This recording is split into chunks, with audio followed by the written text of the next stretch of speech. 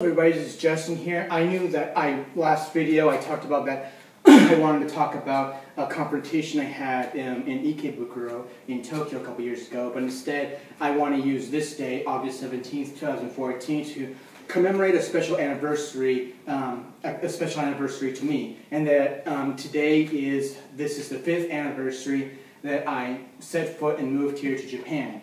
And since then, I started out in Kagawa and Ehime and Shikoku, then I lived in Hiroshima, then I lived in Niigata, then I lived in Saitama, and now I'm here in Tochigi. So yeah, I've lived in 6 prefectures since I came here in Japan, and it's been 5 years, and it's been a crazy ride here and there. There's been good memories, bad memories, but overall, I wouldn't change anything.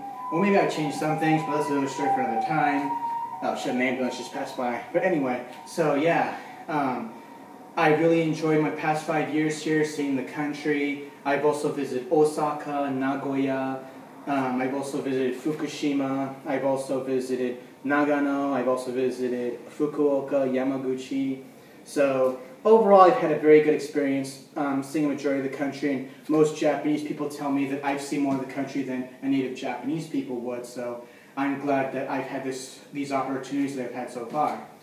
And yes, I've also known that other J-vloggers have paved their way for people like me and their vlogs prior to me coming back here to Japan.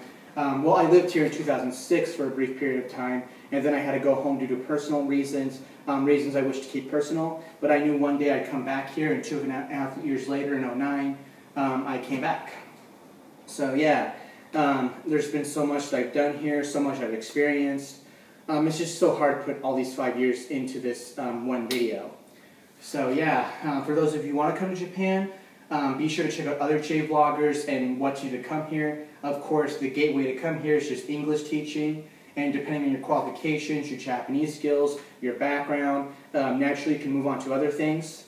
I know that some people say, some people don't like the English teaching job, or they grow out of it. I understand that. At one point, at my previous job, I was really being burnt out. The school that I was working at, it just wasn't for me, and I really came this close to quitting teaching and finding a new job altogether. But then I found this new job, at the same time, my current job found me. And the things that frustrates you working in the ALT industry, when you come to a private school, a private high school where I now teach at, like all those frustrations are now gone, and you have more creative freedom to do what you want. You have no restrictions, but of course there are some things that come with a job, like I have a homeroom class, I have to do parent-teacher conferences, I have to actively participate in meetings.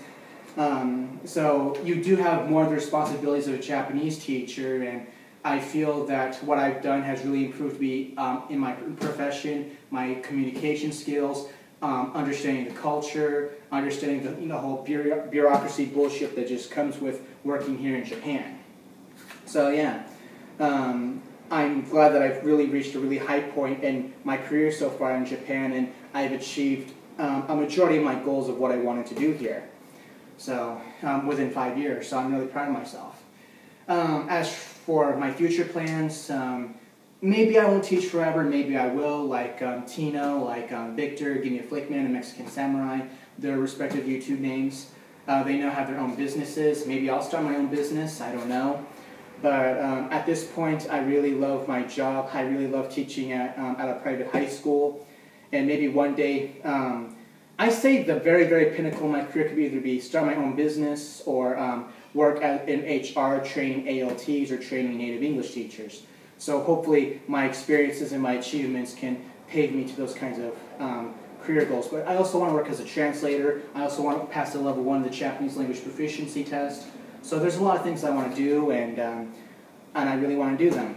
And it's kind of funny that since I came here to Japan, even though my YouTube creative ideas came from reviewing Japanese animation, it's not that I've lost interest in it altogether, it's just that I don't really watch it as actively as I would.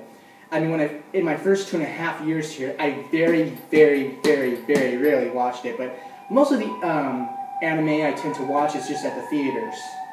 Shit, is there an accent something? But anyway, yeah, that's all I gotta say about that, and maybe I'll be somewhere in the next few months or the next few years, so I don't know. So thank you for watching.